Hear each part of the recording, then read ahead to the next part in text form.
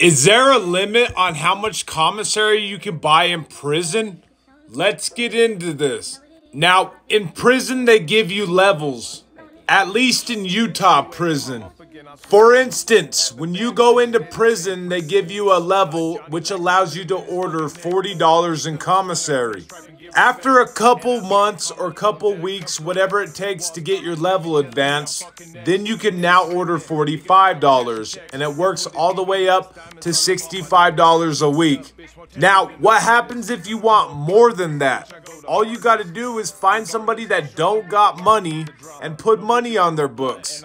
They will order the commissary for you, and you break them off a slight fee for doing it. And that's facts.